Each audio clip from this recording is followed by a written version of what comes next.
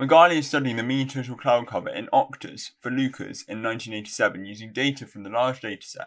The daily mean total cloud cover for all 184 days from the large dataset is summarised in the below table. One of the 184 days is selected at random, and part A says we need to find the probability that it has a daily mean total cloud cover of greater than 6. Okay, so looking up here at the table that summarises the data, if it has a cloud cover of 6 or greater, we see, okay, so it has to be 6, 7 or 8.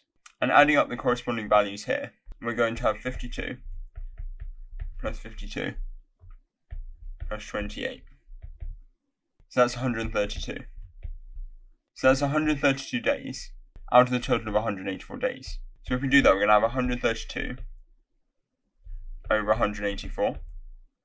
And that simplifies down to 33 divided by 46, which is our final probability. And we get the 1 mark here for getting the correct final probability, either like this as a fraction or as a decimal or percentage. So next it says that Magali is investigating whether the daily mean total cloud cover can be modelled using a binomial distribution. She uses the random variable x to denote the daily mean total cloud cover and believes that x can be modelled by this binomial distribution here. Using Magali's model, we need to firstly, in part B, find the probability that x is greater than or equal to 6. So look at this, the issue that we've got is in our calculators, they're set up to work out probabilities using the binomial distribution in this format here where we've got our random variable is less than or equal to something, rather than here where we've got our random variable is greater than or equal to something. So if we can write this in this form, then we can put it into our calculator and work out the final answer. So I'm going to write out some numbers to help demonstrate this, and we're finding the probability of x is greater than or equal to 6. So I'm going to start with 6. And we're going to write some numbers greater than it. So we've got 6, 7, 8. And I'm going to go the other way as well. Go 5, 4. And drawing on at the minute, what we want to find is the probability that x is greater than or equal to 6. So here. Now the trick to use is that you then take this and imagine flipping it over. So if I do that, I get this region here. So flipping over our final region that we want, we get this region, which is that x is less than or equal to 5. And we need to remember that when we flip it over like this, what we need to do is 1 minus the new probability. So essentially, the probability of x is greater than or equal to 6 equals 1 minus the probability of our new region here. So x is less than or equal to 5. So going into the binomial CD menu in our calculator, we can input our upper value as 5. And look up at the distribution used. We can see we're going to input n to be 8. And p, so the probability to be 0.76. So doing that, we're going to get 1 minus, and the value that the calculator gives us, 0.296722 ... And if we evaluate this, that gives us 0.703 to 3 decimal places.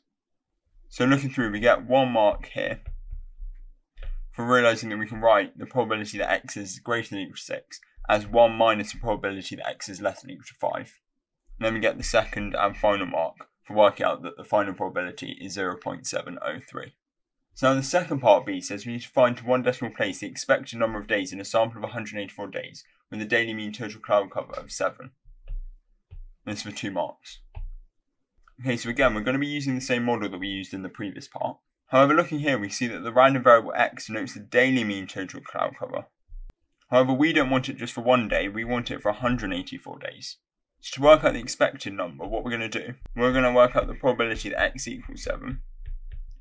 But then, because we don't just want 1 day, we want 184 days, we're going to just multiply it by 184.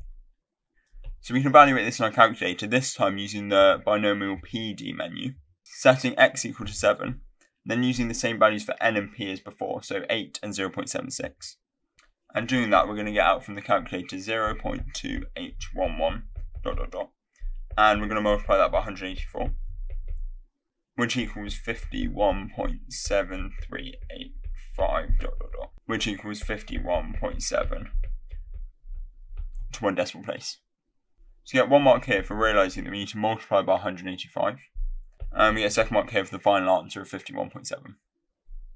So in part C, we need to explain whether or not our answers to part B support the use of Magali's model. So we can look at a couple of different things. First, if we compare part A and part BI, we can see in part A the probability of a daily mean total cloud cover of 6 or greater is 33/46, which is 0.717. And look at what we got in B part 1 when we used the model.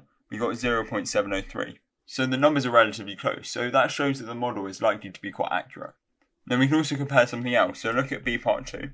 We see that for over 184 days, we see the expected number of days in a sample of 184 days with a daily mean total cloud cover of 7. The model says that it should be 51.7. And if we look at the actual data from the large data set, we can see it was 52.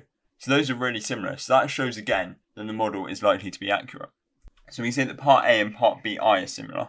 And also the expected number of 7s matches the number of 7s in the dataset. So Megali's model is supported. And we get 1 mark for writing a statement along the lines of this. So there were 28 days that had a daily mean total cloud cover of 8.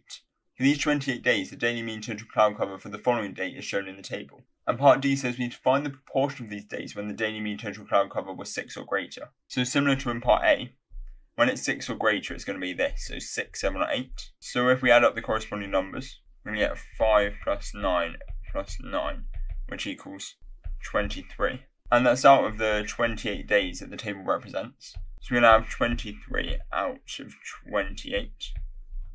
And that equals 0.82142, ... which equals 0.821, 3 decimal places. And we're going to get 1 mark here for getting the correct proportion. So lastly now, part E says we need to comment on Megali's model in light of our answer to part D. So look at this in part D, from this set of data here. When the daily mean total cloud cover was 6 or greater, we got the proportion to be 0.821. However, this differs from what we got from this data in part A. So if we remember, 33 over 46 equals 0.717. And it also differs from here in part B, part 1, which is 0.703. So these two are quite similar. However, with this one, the difference is greater. And because in this table here, the data is for a day that follows, where the previous day had a high cloud cover, so a cloud cover of 8. It seems like there's more likely to be high cloud cover if the previous day had high cloud cover. So this sort of suggests that the days aren't independent. So the cloud cover on a previous day could affect the cloud cover on the next day. And we know for the binomial distribution, the trials, so in this case the different days need to be independent. So this would suggest that Megali's binomial model might not be suitable. So we say that part D differs from part A and part B. So look at that, the conclusion that I would then come to. Therefore, Megali's model may not be suitable. So you get 1 mark here for the first line, so for having some sort of justification and giving some evidence. And then we get a 2nd mark for coming to the conclusion from that evidence.